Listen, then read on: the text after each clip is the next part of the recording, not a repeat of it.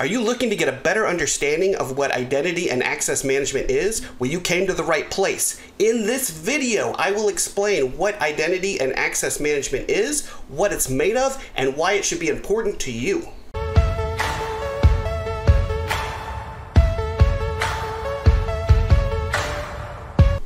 Hi there everybody, I'm Matt Beyhl, security consultant here at Ingram Micro, and in this video we're going to discuss the basics of identity and access management and discuss and answer the question why your customers need to get started leveraging this technology today. So, you might be asking yourself, what is identity and access management?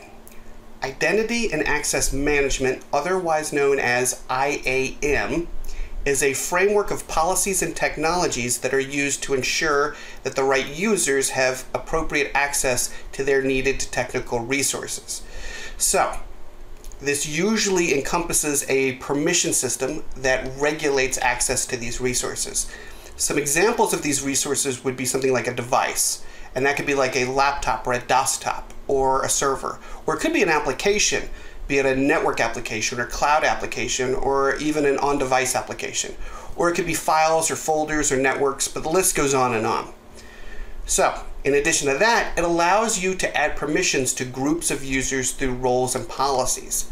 An example of this would be where we have permissions set by the user, where we could give specific permissions to the individual user Mary, or we might know that Mary is part of the financial team, and that could be her group. We would then give those permissions to the financial team, which Mary is a member of. Then Mary might also be a remote worker, right? So she might have the role in her profile for being a remote worker. All of this determines what profiles and access people get to individual pieces of technology. So, lastly, identity and access management solutions tend to address 4 key issues: password management, alleviating identity silos, securing APIs, and regulation and compliance.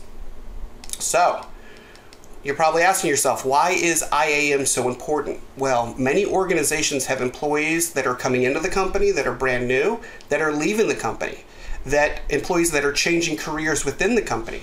So in addition to all of that, there's also admin accounts and application accounts that must be maintained and updated. Complexity is the enemy of security, and when identity isn't managed or tracked, that leaves doors open to disgruntled employees or hackers or bots. So, do you want to learn more? Check out our 10-minute video on the topic of identity and access management and contact our cybersecurity Delta Force team to get the inside scoop. Once again, I'm Matt Beyhl with Ingram Micro. Stay safe. We'll see you next time.